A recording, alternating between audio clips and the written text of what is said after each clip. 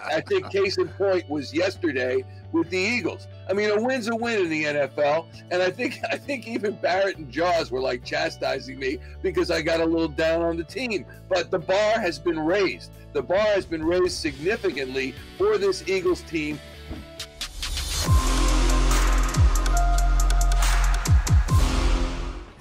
We're back. Happy Monday, everybody. It's an Eagles, it's a Phillies, it's a Mets lose kind of Monday here on Sports Take, JAKIB Sports YouTube Network.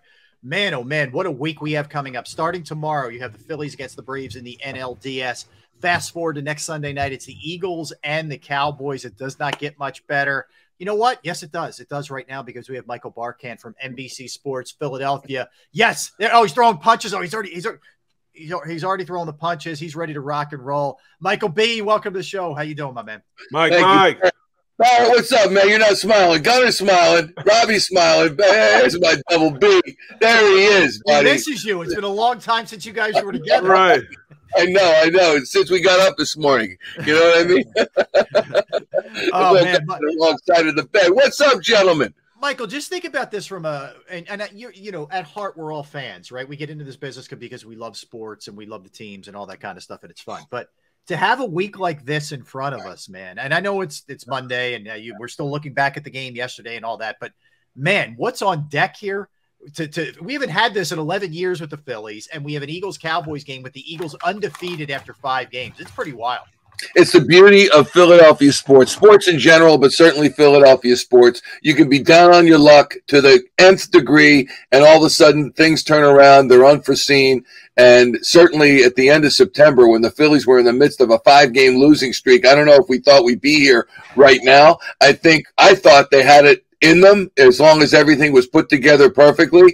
And I didn't know whether or not that was going to happen after thinking that, especially toward the end of the first half of the season, they were pretty good. And when Topper took over, they were really good. The Eagles, I think we saw this coming, and Barrett and Gunner I'll defer to the two of you, but we were talking on the postgame show yesterday, or maybe it was pregame, and asking Ruben about when did you see this coming? He said, well, you definitely saw the moves with regard to the Eagles in the offseason, and then you saw training camp and what they had at their disposal, and you thought this is going to be pretty good. Talking to our old pal Ray Didinger, this is way before the season began, and he said, Mike, they might win their first 6 games, Mike, and sure enough, it may come to pass. I love your Ray, by the way. You got to do the sigh first. Well, yeah. They possibly could win 6 straight, Mike, to open it up. And I was talking to him last night on the way home, Barrett and Gunner and Robbie, and he's sticking to that. You know, he's sticking to that. And you look across the NFC, who's that good that they don't have a chance? He was talking about them maybe going 13-4 or even 15-2. Right? Did he? Oh yeah. My God. Well, the conference is not great. It's not. It's not. You know. Yeah. So. But it's exciting. It is really, really exciting, and it's the reason I love what we do. Is all of this excitement? There's real stuff going on in the world. We're in the fun and games department, and I'm blessed to be so. All I ever wanted to do. Talk to you guys. Are you kidding me? In the studio. Michael, you need much higher goals in life. I'm a little worried. Oh, that's been said. I'm sorry. But to me, I've attained the goal being here. Well, Michael, let's start with this one from a Phillies perspective. They remove the interim tag and they give a 2-year extension to Rob Thompson for 23 and 24 seasons. I don't think anybody would argue, nobody more worthy than this. But I love doing it now on the heels of this upcoming series. It just gives the players a little bit more, bonding. Our guy, we had his back. He's got our back. Let's go.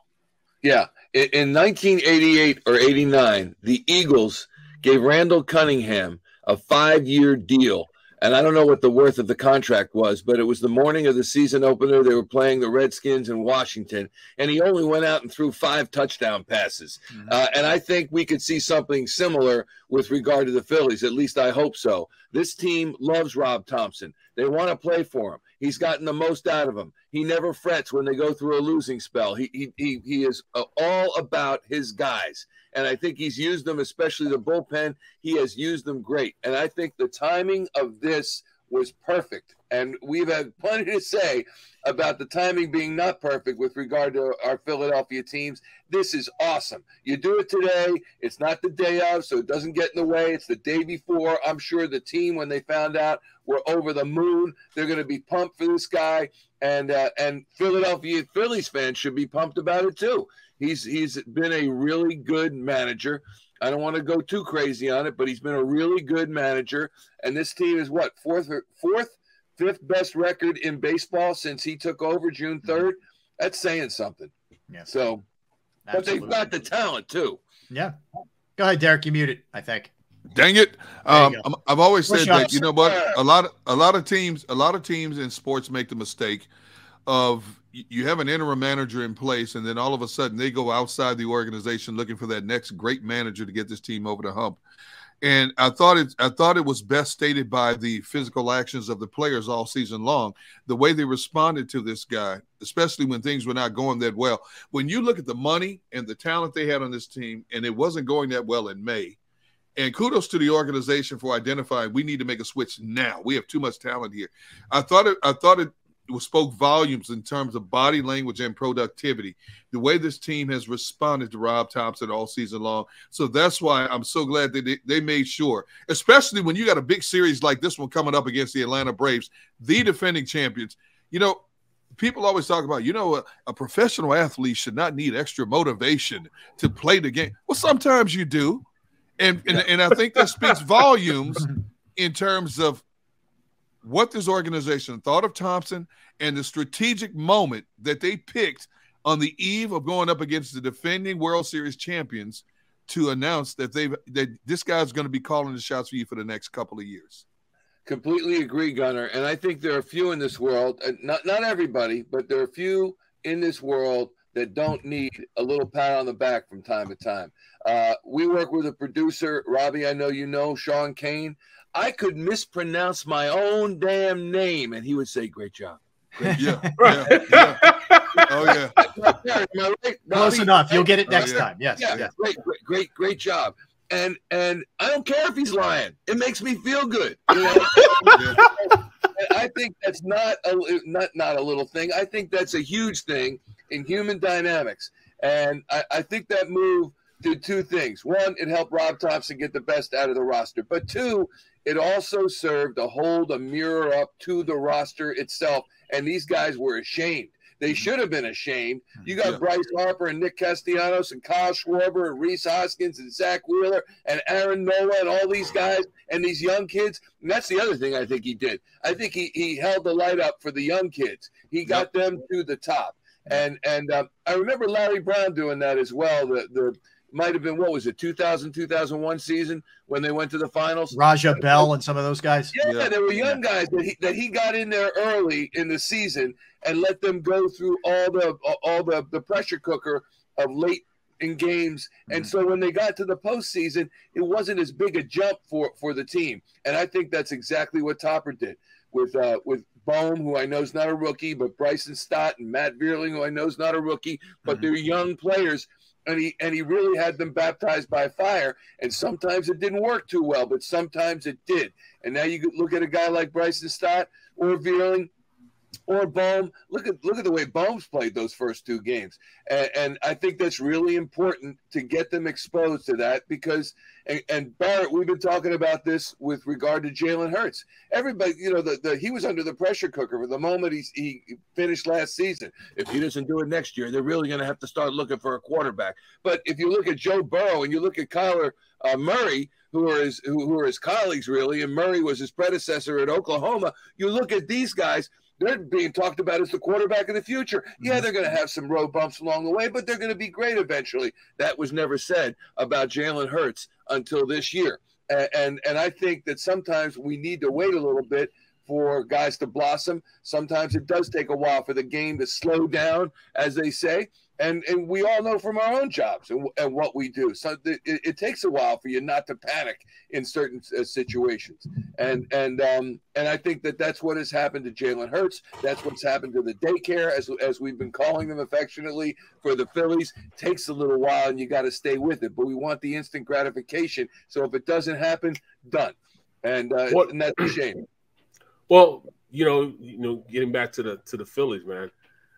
Do they have enough going into this series at the starting pitcher?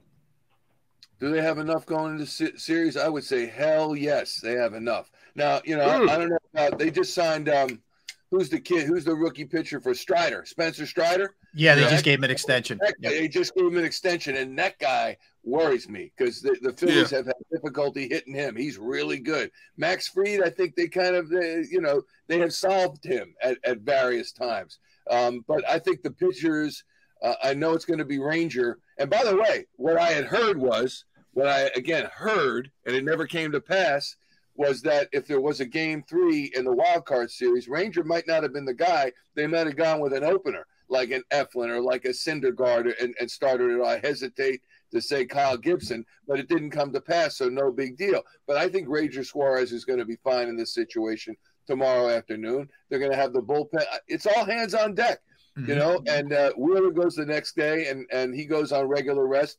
Nola goes on 1 day longer rest, which is really important for Aaron Nola. And you look at his record when he pitches on regular rest, as they say, 4 days rest versus 5 days rest, and it's a different record entirely for Aaron Nola. So that extra day is a good thing for him. And Wheeler, I'd use Wheeler till his arm falls off, for goodness sakes. You don't know when he's going to be here again, and he is a stud. Yeah. He is. So I'm confident about the pitching. It's the hitting that I'm shaky about. Well, and maybe I keep saying this all the time whenever Harper does something, but maybe that home run gets him going, and it seems like those guys start to follow suit when he gets hot. Michael, I mean, let's face it, they win game 1 out of just pure grit in that 9th inning. It's not because really the big boys deliver for you, but I thought Harper hitting that one Saturday was a little bit of a message sender, and maybe that carries over for him. I hope so. And the only thing I was wondering is whether or not there are any kind of nagging injuries that are lingering with Harper. Yeah. I don't think his elbow is an issue other than in the field, but I thought the same thing, because that thing was a blast. Oof. And it went out in a hurry, had a fantastic arc to it, and I thought, okay, maybe he is back. The thing that confounded me when he returned on August 26th from 2 months away was that in the previous times he had been laid up, when he came back, he just hit the ground running, and he got hit in the face last season, for God's sakes. And he came back and won the MVP. So I when I saw that he was struggling, and he was batting like 220 or something from August 26th until the end of the season. Not great, with 3-4 home runs, not a lot of runs batted in. OBP was down, and I wondered what was wrong. But that home run was huge, and sometimes it gets psychological for all of them.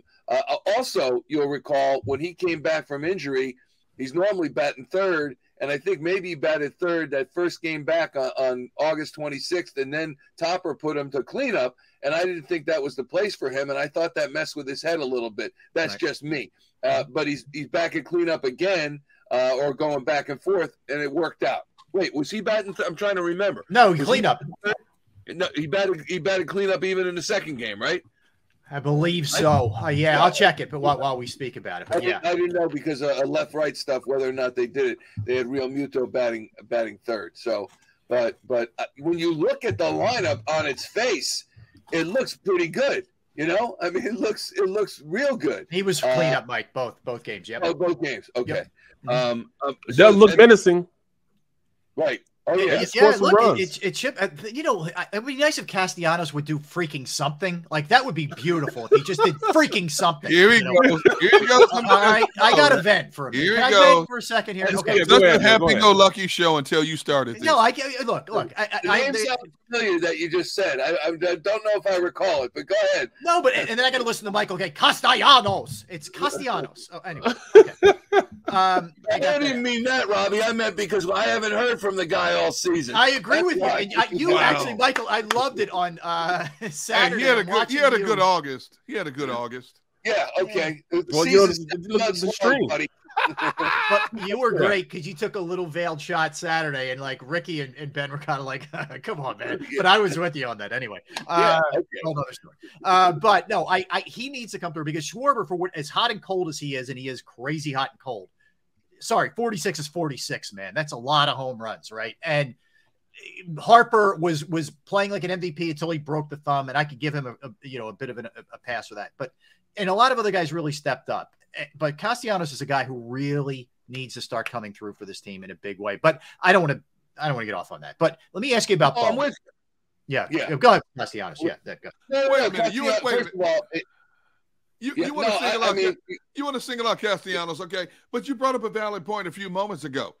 The top four in this lineup are no-shows for the most part. They were 1 for 16 on Friday and 2 for 16 on Saturday. Mm-hmm. So say what you want to say about Castellanos. Right. That's true. But your big money ball players in the front of the order.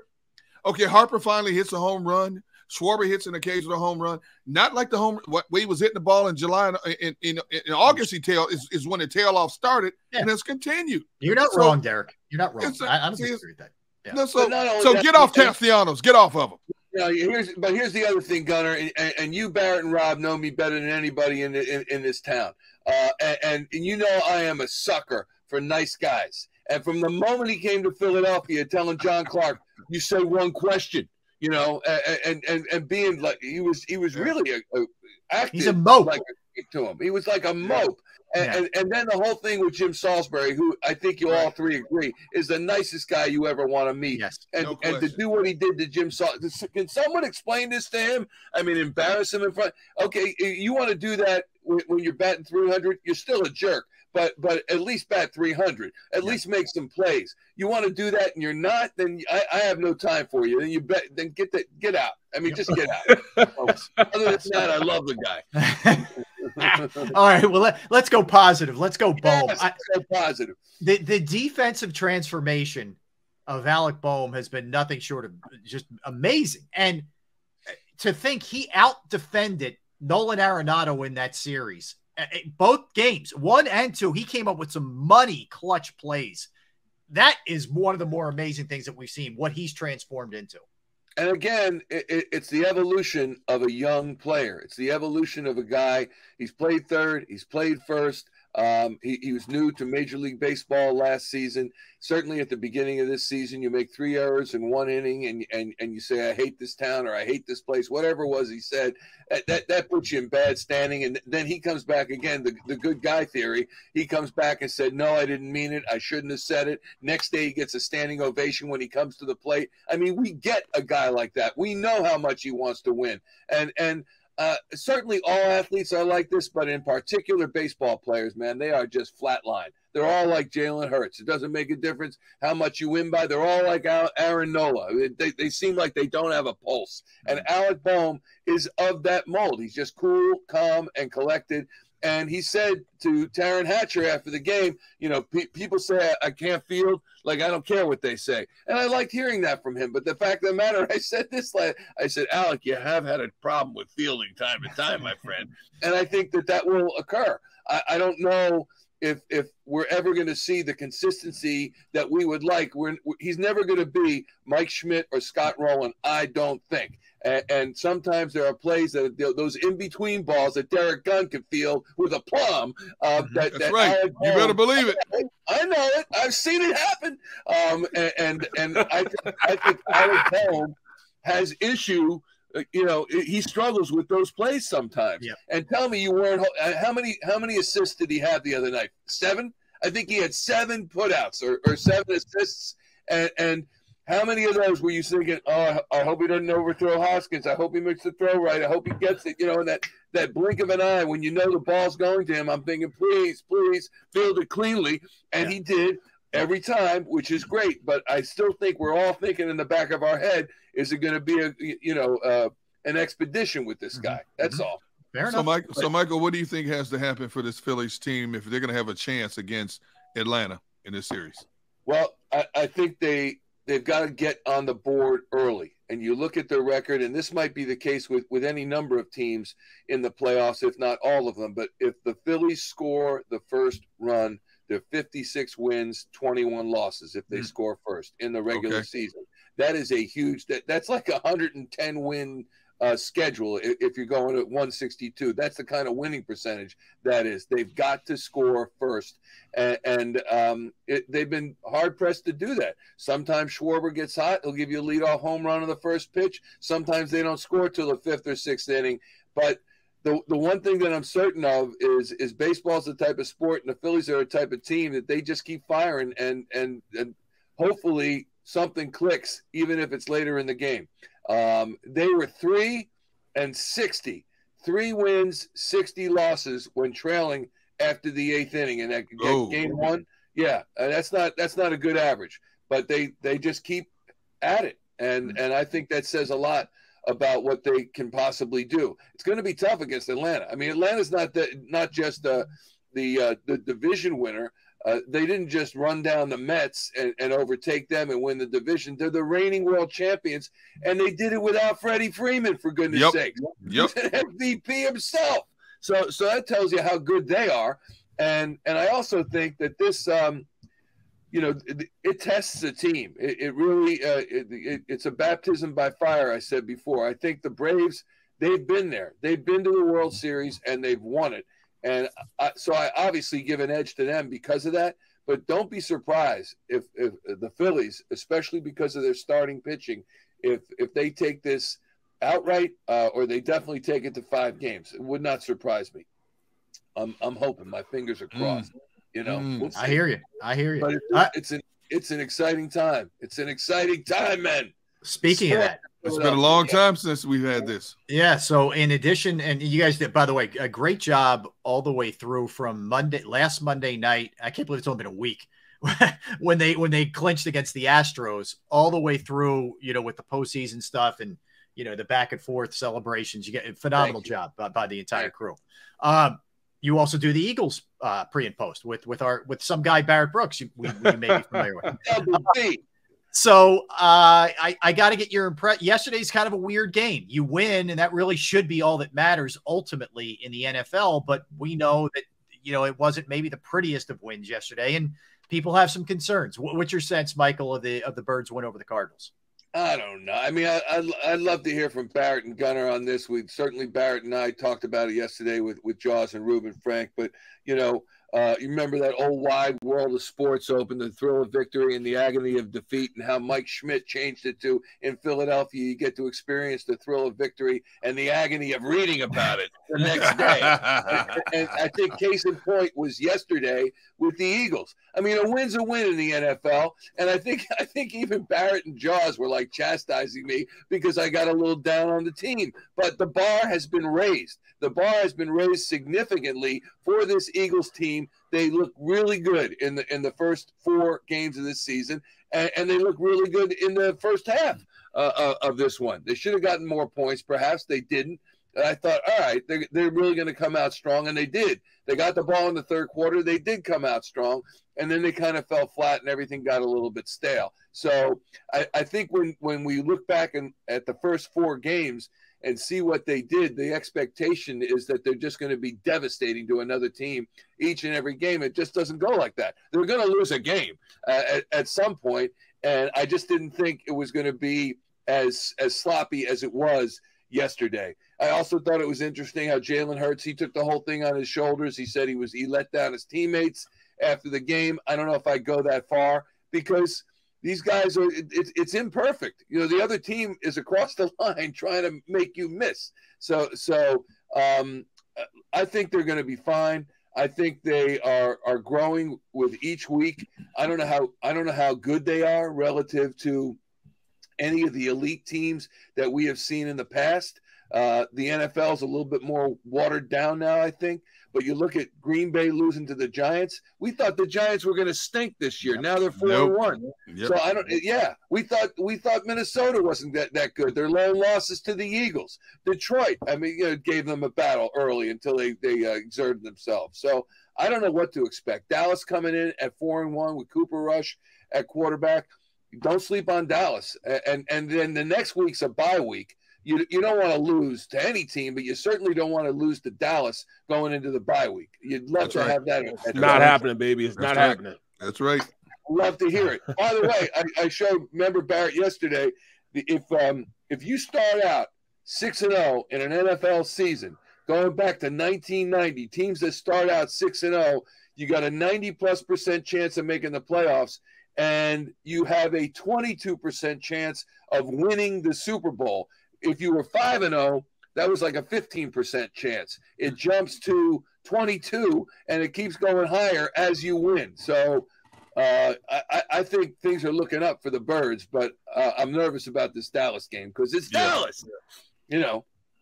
Well, and Dallas's strength is getting after the quarterback, right? And the offensive line right now, through injuries, has been a little bit compromised in some ways, but it's going to be a huge aspect. And you know, on the other side, we talked a lot about the defense today, man. They better be able to get after him. They better be able to get after whether it's Dak or Cooper Rush. If they're not, it's going to be a long night. It's going to be a long night in South Philly. First in line, Barrett, you tell me, that at one point in yesterday's game, they were missing 3/5 of their starting offensive line. So you got Mailata out for the game. Dickerson went out. Kelsey went out. And I think they've got talent even at the backup positions. But I would think you need a week's worth of practice. If you put those guys in there, Opeta and Driscoll, you put those guys in there, I would think and give them a week's worth of practice, it would look a little bit different than it did yesterday, wouldn't it? No, it absolutely it would. No. It would. No. It would look a lot better because you have to game plan. You have to game plan for guys like that. You know, you just can't think that they're going to go in and just play. You know, well they do. They go in and they play well. But if you have them in the offense and you game plan them, you're gonna tend to run the ball more when you have those guys in there. I don't know why they didn't this last game. They totally forgot to run for 2.5 quarters, but you can't do that. You know what I'm saying? So I think they learned from this. Steichen learned from this. Even Gannon learned from what he went through yesterday. And you have a much better effort from this point. The only reason I said no, Mike, is because I don't want to see my third left tackle going up against Dallas's pass rush. And Opeta is a much better run blocker than he is a pass blocker. I don't want to see happen again this coming Sunday what happened this past Sunday. Them trying to throw the ball more than running the ball. If Dallas is susceptible at one thing, is they give up chunks of real estate in the running game. Every other aspect of their defense is thoroughly efficient except the run game. They're inconsistent. They bow up at times, but they give up big real estate. And I don't want to have to go on that game with Driscoll lined up next to Opeta on their left side because that's not a good scenario. That's the only reason I said no real quick. Right. I think that's more than you said on the postgame show yesterday. Now, believe it or not, we have found a way. We have found a way to curtail one Seth Joyner. He still says what he's going to say. Oh yeah. See, I'd love to jump in and disagree with him just to set him off. Okay. All right. I live for the moment. I live for the moment. Let me know how that goes. But you're right. You're right. But they also won a Super Bowl with replacements on the left side of that line. And I'm hoping. I haven't heard about what's going on. Kelsey rolled his ankle. I know that. I don't know what happened with Dickerson. Who went out. But he came back also. And then Kelsey's a friggin' stud. I mean, we thought we were talking about. Well, he'll be as Reuben Frank said yesterday. We were hoping that he would be back by the Pittsburgh game, and he comes back later in the game. So. And then he says after the game, I tend to be a little dramatic sometimes. No, you dramatic? No, Kelsey. No, Kelsey. Kelsey. Yeah, right. Oh, okay. All right. Taking a little shot at Michael, our guest. Wow. Dramatic too. I would never do that. Michael knows. I'm not a future Hall of Fame, but he is a future Hall of Famer, isn't he? 100%. Jason Kelsey. Oh, absolutely. Yeah. Yes. 100%. I mean. He's just unbelievable what he does, how he leads the team, and I would think he's also a calming presence in that huddle. So yeah, I have I'm thinking good thoughts about this Dallas game. I love that it's here. I love that it's Sunday night, and then we'll get to think about Pittsburgh for a couple of weeks.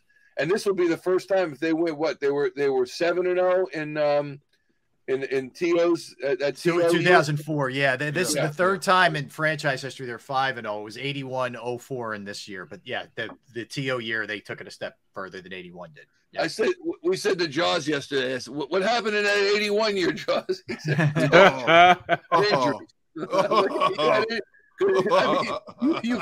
you finished at 5-6 after that start in 81.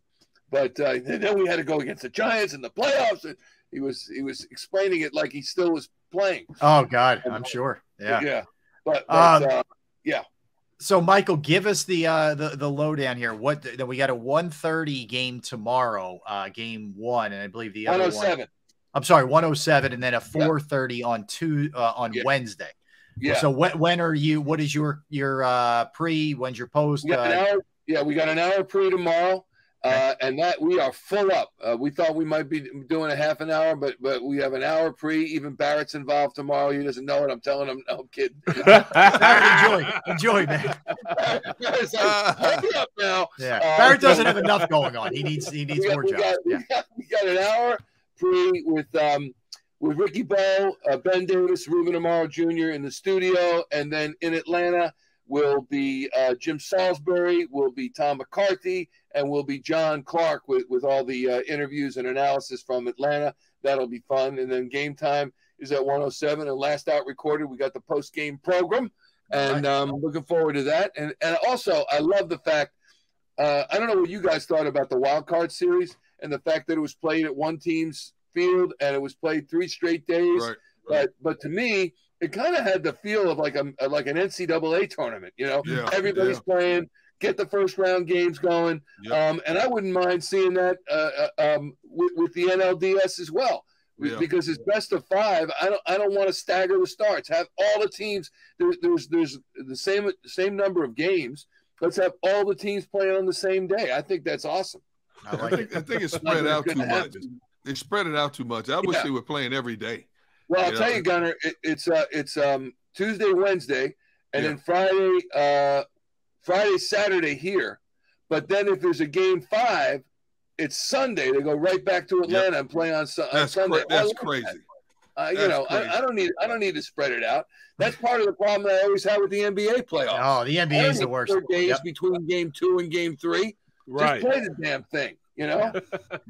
In fact, in the old days, before all the teams, the proliferation of all the major league teams, they used to play the World Series in 7 straight days because it was the Yankees against the Brooklyn Dodgers, and they just had to take a bus over to Yankee Stadium into Ebbets Field, but they played it in 7 straight days. Right. And I think once you get it going, I understand that it's over in a week versus over in 2 weeks. I get it, but I'd rather have it short but powerful.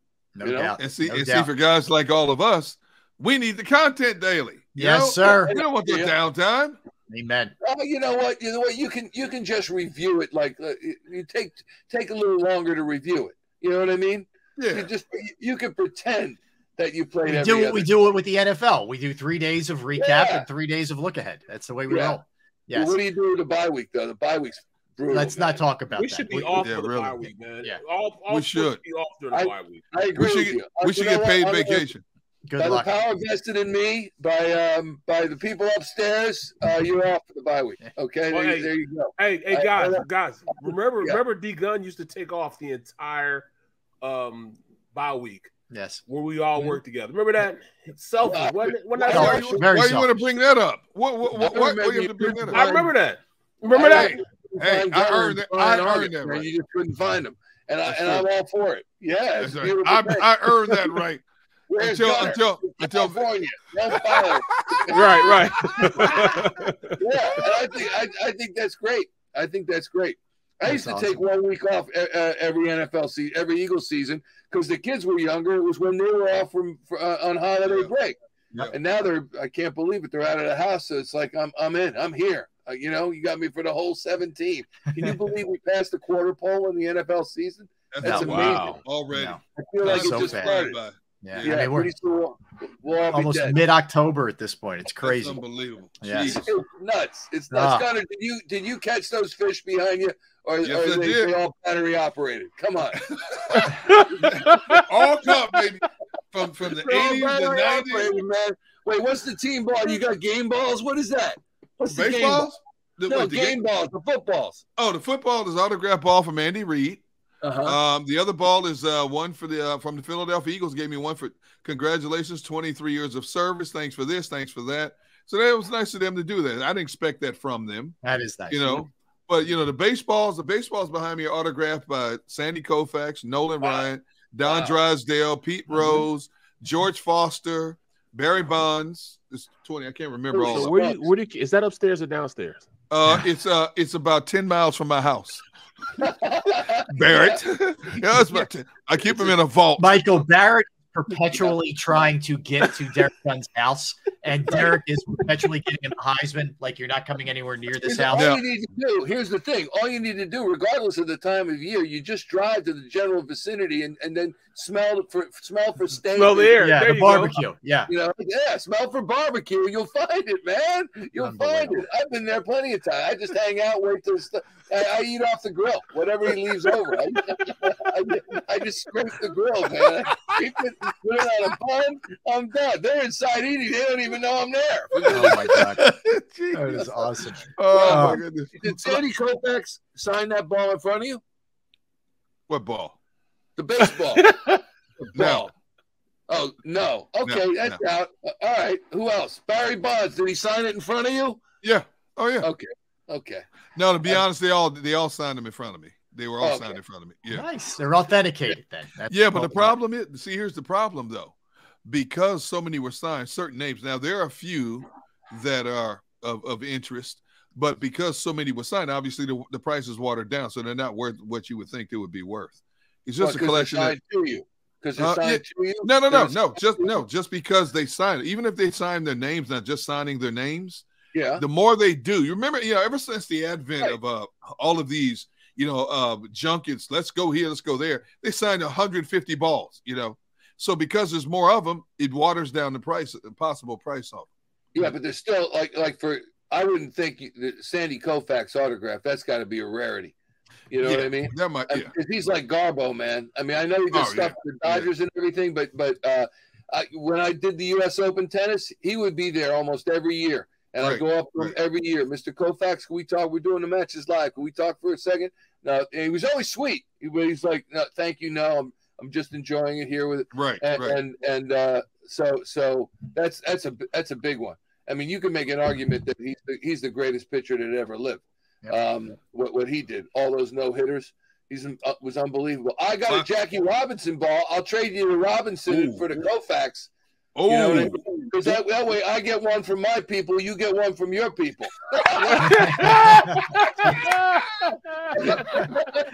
I would also put Nolan Ryan in that category. You were talking about Sandy Koufax.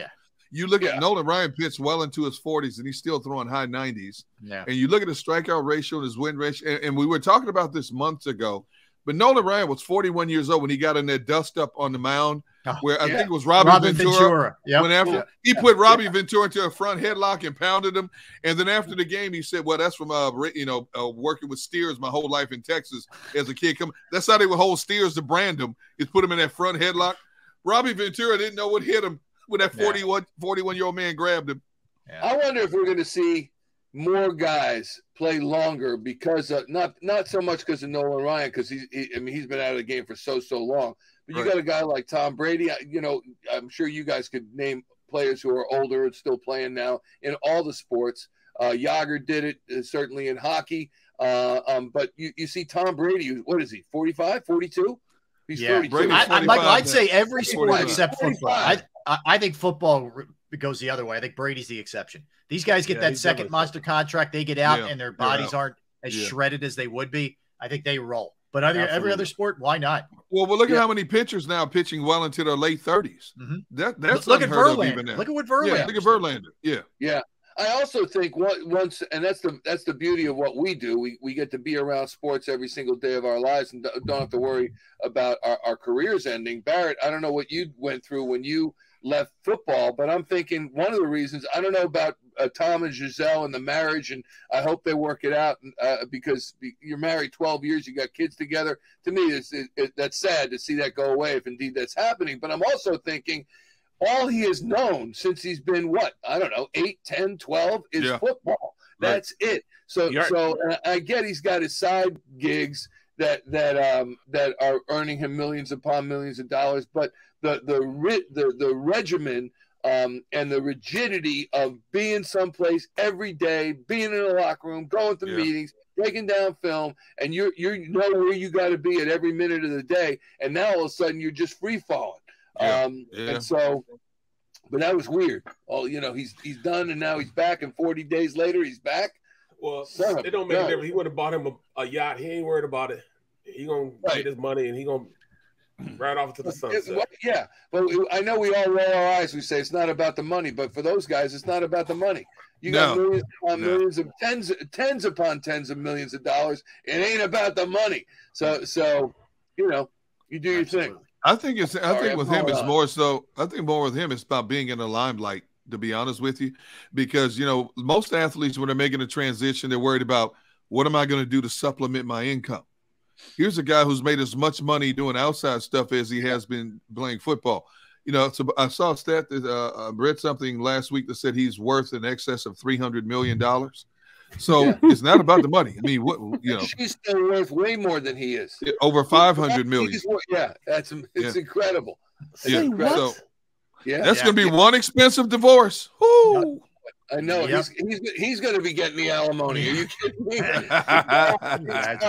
But hey, when you are featured in the opening ceremonies in your home country for the Olympics, as she was, that's pretty big. That's a pretty big thing. Exactly. Makes Tom Brady seem like a dot on a map when you look at that.